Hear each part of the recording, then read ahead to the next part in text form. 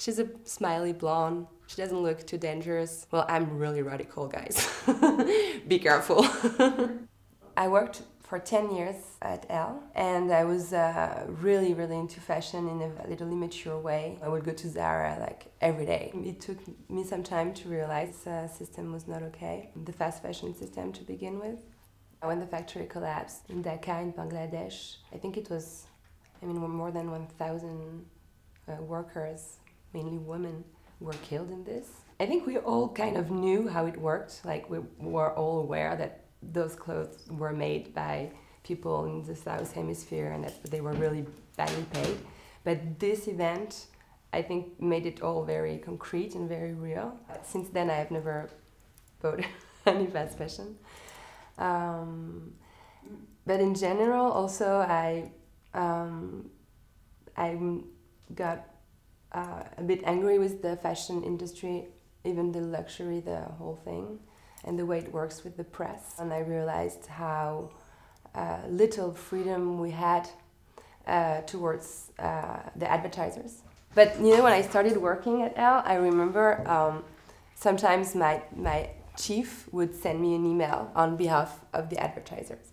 Then a few years later, the advertising section would directly send an email to me. Like, my chief was not even in the process anymore. And at the end, I received the email directly from the advertisers, which is like, not okay. One day I got a phone call from Louis Vuitton telling me like, "But darling, what did you do?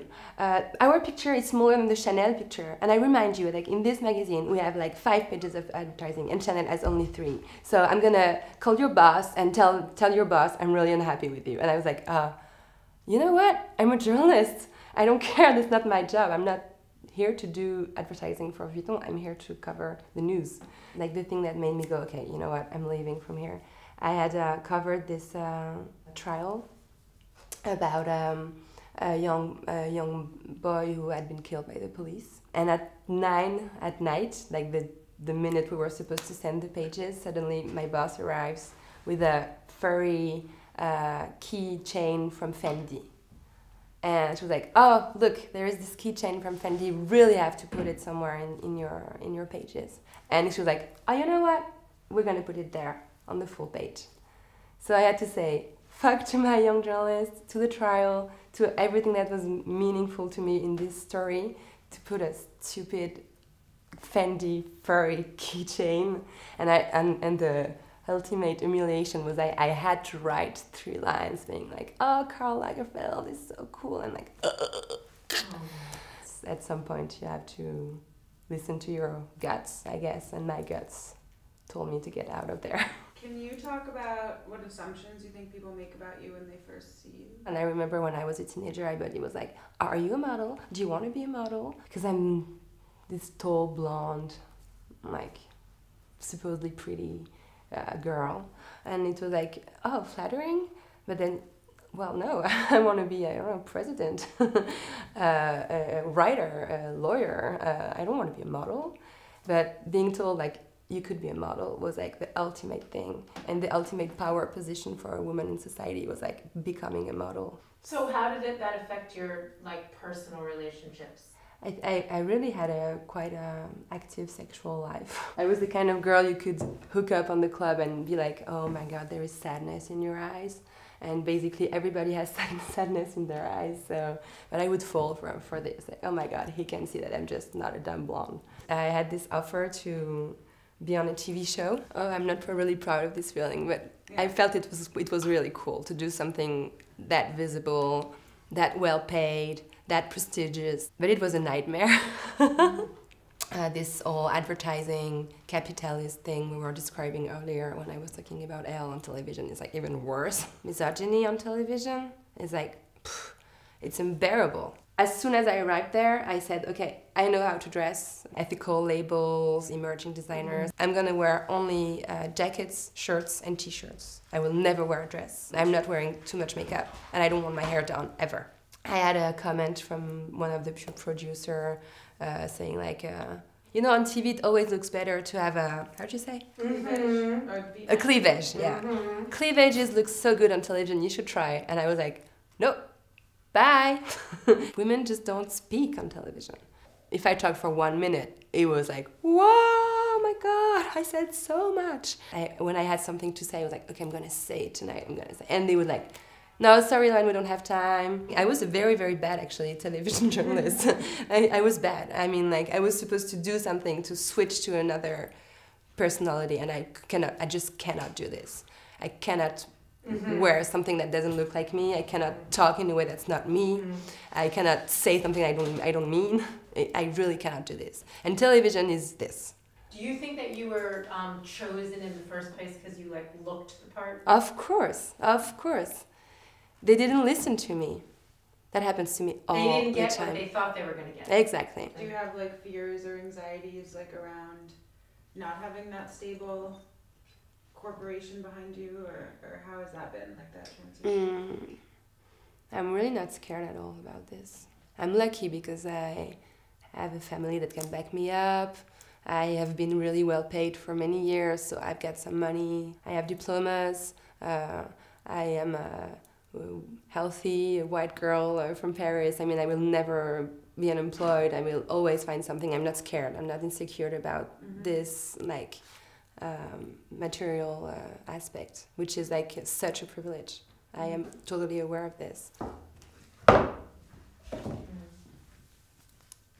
Can you talk about any areas in your life where you feel shame? I think there is also something about the women condition that is always shameful. Everything that's around our sexuality, our periods, our giving birth, our making love is shameful. Giving birth is like such a nightmare, and it's not possible to say it. It was horrible, horrible. Tell the story. What happened? I mean, I'm not really comfortable with telling the whole thing, but it helps other people though. Yeah, it helps that's other true. People because by your being uncomfortable, you're being ashamed. Yes, you're right. I was huge. I was a whale. I took like 28 kilos. Were you fine with that? Yeah. Well, no, not really. It was summer. It was so hot. No, at the end it was not nice. No, I hated being pregnant actually. I hated not being able to smoke, not being able to drink. Oh my God, I was so horny. So horny. And this is something you're supposed to be ashamed of too. Okay, that's the shame part. Watching video on new porn, which I'd never done before. I was like, what's wrong with me? But anyways, I was pregnant. So yeah, but I really was also wanting to get my body back as soon as I could. I wanted the baby to come out really quick and not breastfeed. I was really wanting to share the responsibility of the kid with my husband. From the minute I had a baby in my stomach, like this is gonna be like a 50-50 job. I'm not gonna be the kind of mom who's like has a baby wrapped around her body for 2 years. So many people told me like, why? Poor baby. It's horrible. My God, bad mom. And I remember I feeling shame also on my own. Like I have an image of my baby being really, really young and smoking a cigarette like this in my pajamas and seeing the baby crying on the little thing like behind the window and be like, in the bassinet. I'm such a bad mom. Yeah. I need a cigarette, and he's crying. I don't care, and like really feel like ashamed of me.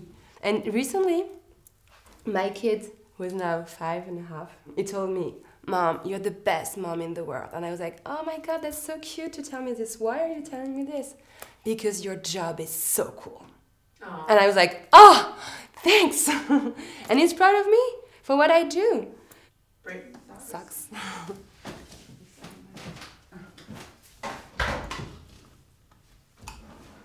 What do you love and what do you dislike the most about French culture?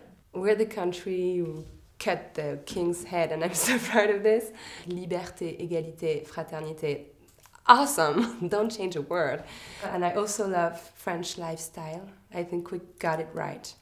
The fact of sitting around a table and eat and drink wine. I mean, like every single life should revolve around this concept of sitting together and sharing a meal. But there is this universalism in France that makes it really hard to question some issues. Like on the American identity ID, you have the ethnicity, right? It says if you're a Caucasian, Asian American, African American. Well, in France that would be like, oh. And so you don't ever fill that out? No, it doesn't. It's forbidden by the law. Because? Because we're all equal. There is no men and women. We're all equal. There is no black and whites. We're all equal. And well, no, we're not. I mean, like, women are getting less paid and black men are being killed by the policemen. So no, we're not equal.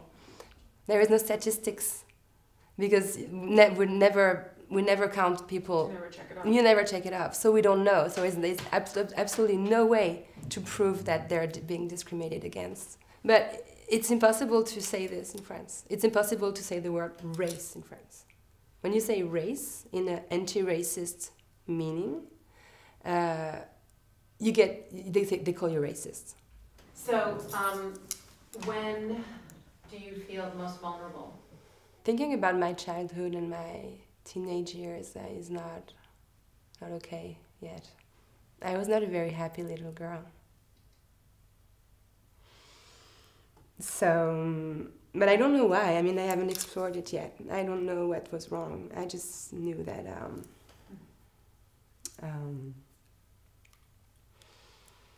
I had the feeling I was from another planet. And I'm not ready to explore this at all. That's why every time I start to see a shrink, after 3 meetings, I'm like, I'm not going into this. I don't know, it's weird. Look at me, I'm crying. What do you think you're afraid of?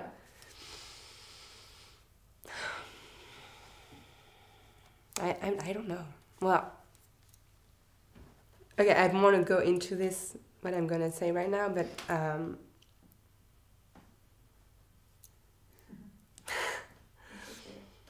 just, I had a sister and she died. And I'm not comfortable with the years she was alive. I don't want to go there. It's too hard. Yeah.